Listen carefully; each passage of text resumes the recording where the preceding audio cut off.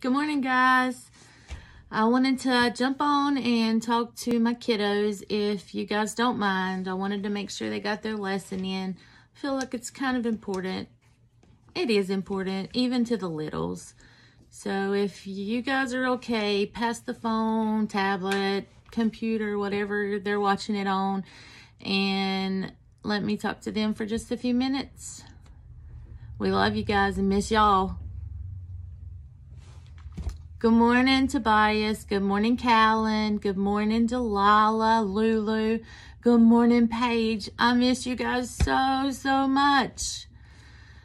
I wanted you guys to have your lesson. I know it's kind of a silly situation going on out in the world today, and most of you probably don't even understand it, and that's okay.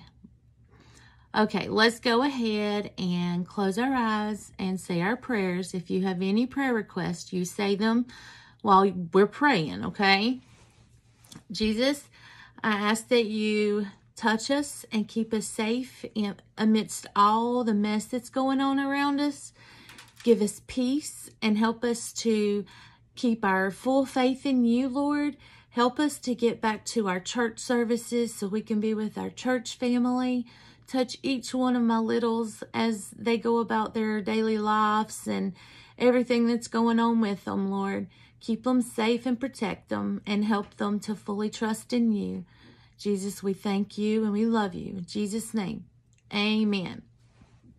Okay, last week we talked about Abraham and his wife Sarah, right?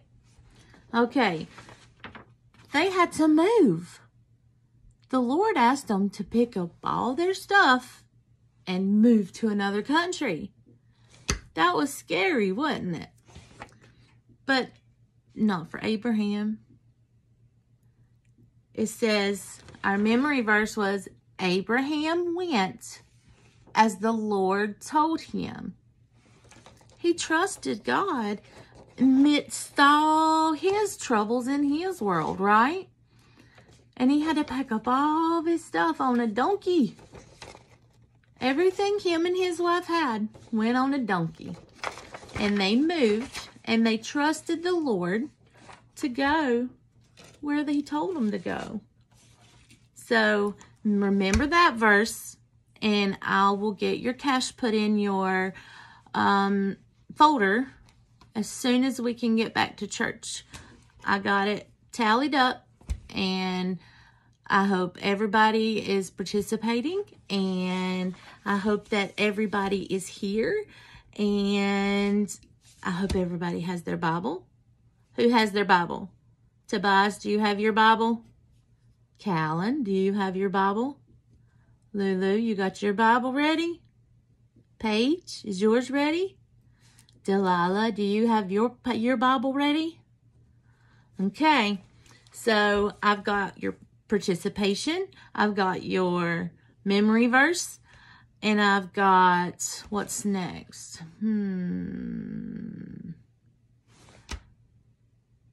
Participation. Did we do participation yet? Are we going to participate? Yeah. Okay, so today we're going to watch a video like we always do, and we're going to talk about Abraham again. But his name changed. It's not Abraham anymore, it's Abram. And his wife's name changed from Sarah to Sarai. And then we introduce his nephew, Lot. We're going to watch the video and then we'll talk about it. Let me get my camera turned around. Bear with me. My phone's not working properly. You ready?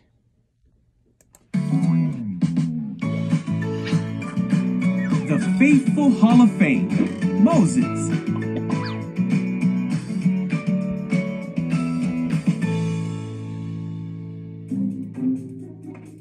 This is Moses, who was an Israelite born in Egypt in a time when Israelite boys... Oh no, hold on. Wrong one. Sorry guys, technical difficulties. You know how Miss Drink is. There we go. Okay, now. The Sorry. Faithful Hall of Fame, Abraham.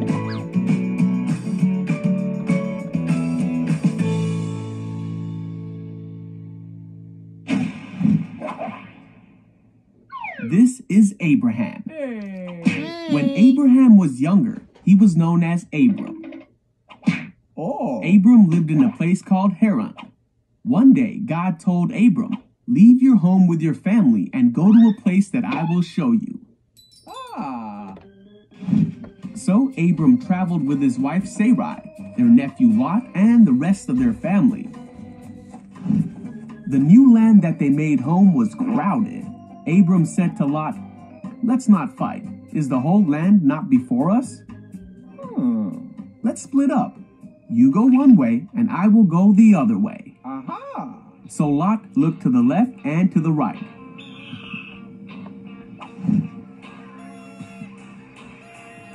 He saw that the land of Jordan was well taken care of, so Lot chose to go the way that looked better to him. He took his family and they settled in the beautiful land, near the town of Sodom. Abram took his family and they moved the other way. Then one day, God said to Abram, "Look up. All the land you see will be blessed. I will give it to you and your family forever." Abram received the promise and the blessing because he was faithful. Okay.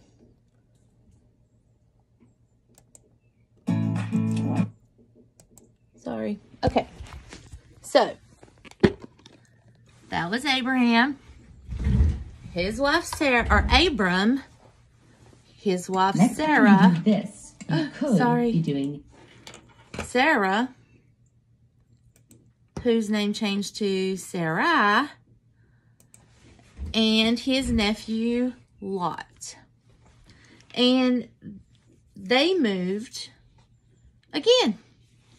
So, in our picture, which side looks better? The nice green side, all taken care of and pretty, or this side? It looks kind of dead, don't it? Yeah. Well, this is Lot. And this is Abraham. And they were told to split the land. So Abraham told Lot, "You go ahead and pick. You pick first." And he did.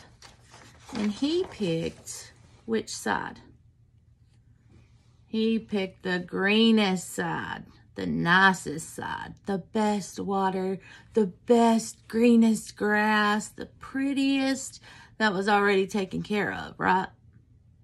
So what did that leave Abraham with? That left him with this. That don't look as good as this, does it? No. All they had to do was share. And they both could have some of both. But they didn't share. Do you share? It's kind of hard to share your toys, isn't it? But everybody's happy if we just share, right? So God told Abraham, "You're going to be blessed." Because Lot was a little selfish. I'm going to bless you. And he's going to take all this and make it better. Okay, now our story. Hope you can see it. Abraham and his nephew Lot lived near each other. They each owned many cows and many sheep. There wasn't enough grass for all the animals to eat. Abraham told Lot, "We must live in different places." Because Lot was selfish, he chose the place with the most grass and water for himself. That's not very nice, is it? So is it better to fight or is it better to just share? It's better to share because then everybody's happy, right? If we share our things, even though sometimes we don't feel like sharing our things, everything will be okay. And you'll get the blessing for it instead of being selfish like Lot. That wasn't nice. But because he was selfish, he didn't get chosen by God and blessed. So, kind of like in the world, what's going on right now, and I know you're too little to understand it, but it's like, have you been to the grocery store and looked at the store? There's no toilet paper. I know you've heard everybody talking about the toilet paper. There's no toilet paper. There's no food. Everybody's taking everything. But what about the people that don't have so much? That's kind of like Abraham getting this, right? But if we all would just share with each other, it wouldn't be like this. So remember to share and be nice to our friends and our family, okay? And what's our verse for this one? Oh, it's up here. So Abraham said to Lot, "There should be no arguing between you and me. Your herders and mine should not argue either. We are brothers." Are we all really brothers and sisters? No, not by blood, but we're brothers and sisters in Christ. And we should be nice to our family, right? Since we're all brothers and sisters in Christ, we're all family. So what I want you to remember is there should be no fighting. We are brothers. Can you say it? There should be no fighting. We are brothers. Can you say it? Do it again. There should be no fighting. We are brothers. Remember to say that over and over and over and memorize your verse for next week. Even if we're not in church, that's okay. I'll do your lesson on here just like I did today. And I will bring all your papers for you to color. That way you don't miss out on coloring some cool stuff. I hope that you guys are being safe and being good and washing your hands and sanitizing your hands and being good. Don't forget to share. Okay? We have to share. Jesus wants us to share. And if we have our full faith in Jesus and He's living in our lives and we're making good choices, then everything's going to be okay. Because what did the Bible say? If we make good choices, I will accept you. So remember to make those good choices every day. Not just on Sunday, not just on Wednesday, but every day. So that when we get to heaven, Jesus can say, I will accept you because you made the good choices I asked you to make. Go ahead and read in your Bible. Do some devotions with mom and dad or big sister, big brothers. Have somebody read it to you. And next time, we're still going to be talking about Abraham and his wife. But they got sad. But we're going to find out what happens to them. So have a good week. Behave. Be good. Make your good choices. No fighting. Just sharing. Because we are brothers. Right? I love you guys. Have a good week. And I hope to see you next week. And if not, I will send you a video just like this. I love you guys. Bye-bye. Okay, guys. Here's a couple of our songs. I wanted you to hear them and keep them in your mind. Remember to do the movements we did in class Sunday. Father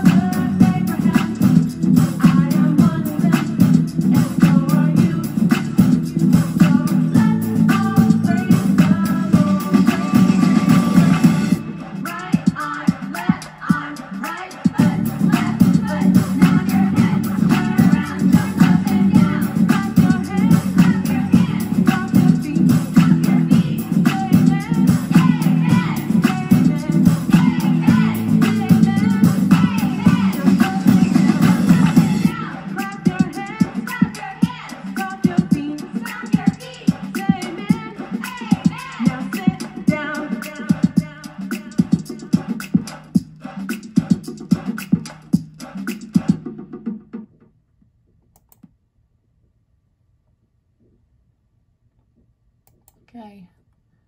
Here's our next one.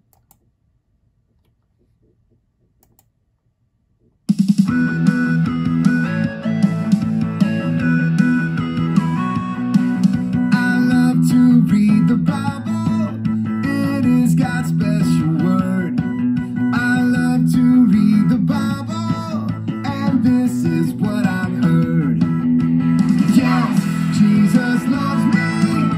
Yes, Jesus loves me. Come on, guys, do it. Yes, Jesus loves me. The Bible tells me so. When I read the Bible, it tells me how to live. When I read the Bible, it tells me He forgives. 'Cause yes, Jesus loves me. Yes, Jesus loves me. Yes, Jesus loves me. The Bible tells me so. When I read the Bible, it shows me how to love. And when I read the Bible, it makes me think of how, yes, Jesus loves me. Yes, Jesus loves me. Yes, Jesus loves me. The Bible tells me so. The Bible tells me so.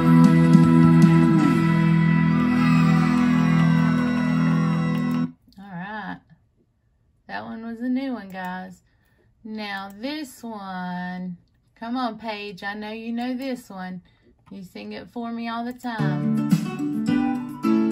All right, Callan, come on. Come on, Tobias, you got it.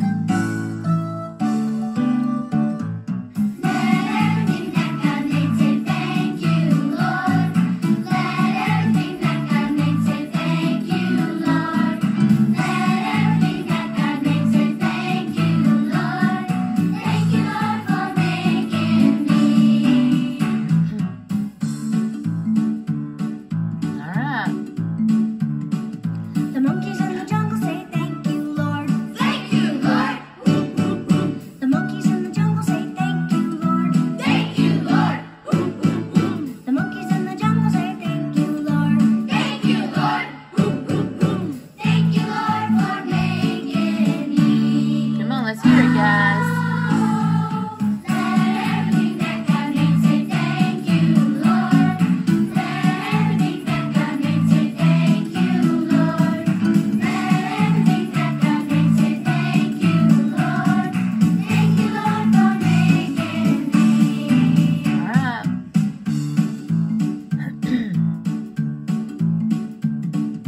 The bears in the woods The say thank you, bears. Lord. Thank you, Lord. The bears in the woods say thank you, Lord. Thank you, Lord. The bears in the woods say thank you, Lord. Thank you, Lord. Thank you, Lord, for making me. Oh, let everything that God made say thank you, Lord. Let everything that God made say thank you, Lord. Let everything that God made say thank you, Lord. Thank you, Lord, for making me.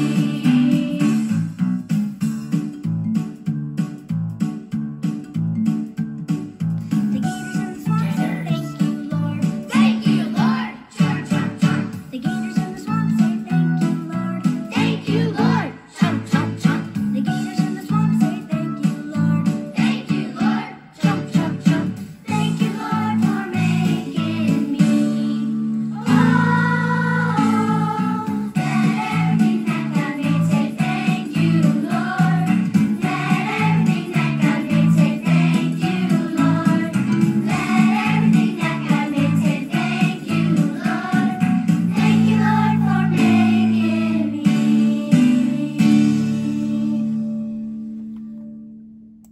Okay, guys, that was it. And if you can even see me, I'm not sure. If you can get a video of your kids doing that, post it.